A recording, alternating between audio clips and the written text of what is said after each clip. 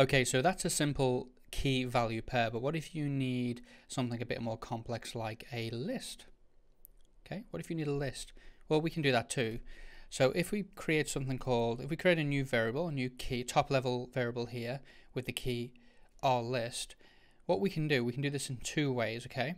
First of all, this might be familiar to a lot of you, is we can open up a pair of square braces and then we can put some numbers in there. We're actually going to call this our number list. We can also do one called our string list, and instead of doing it in that manner, we can do it in the way that I favor, which is this manner, and we can put A, B, C. Okay, I'm actually going to take that out now. It's not really relevant. Okay, so now we've added two new variables. We've still got our old ones here, simple key value variables. Now we've got key list variables and key list variables, and the two different ways in which we can define a list within YAML. Okay, remember, this is a YAML document.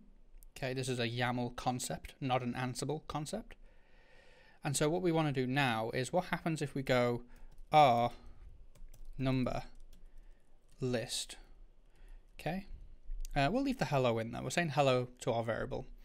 Aren't we nice? Okay, what happens if we run that?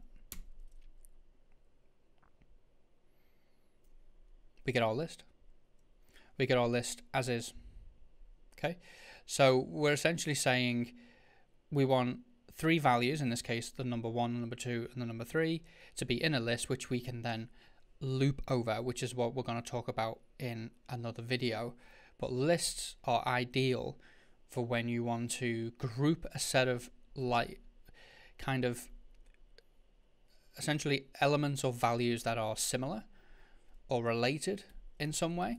And what you would do is you would loop over those variables in order to access each one by one, and we will look at loops. If we change that to our string list, I wonder what the output will look like, because we've actually defined the list in a different way.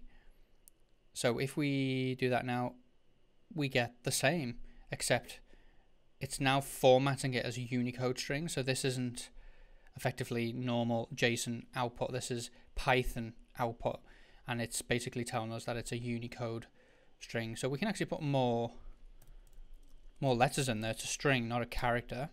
And of course, if we let that run now, we'll see that it's still a string, still Unicode.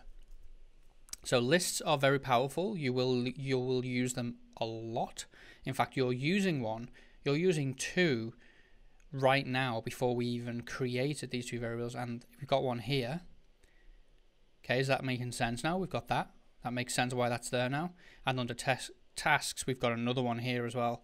And this is a list of, a single list item that contains an object, and we'll get into that in more detail shortly. But that is they're the two basic syntaxes available to us when we are creating lists within a playbook.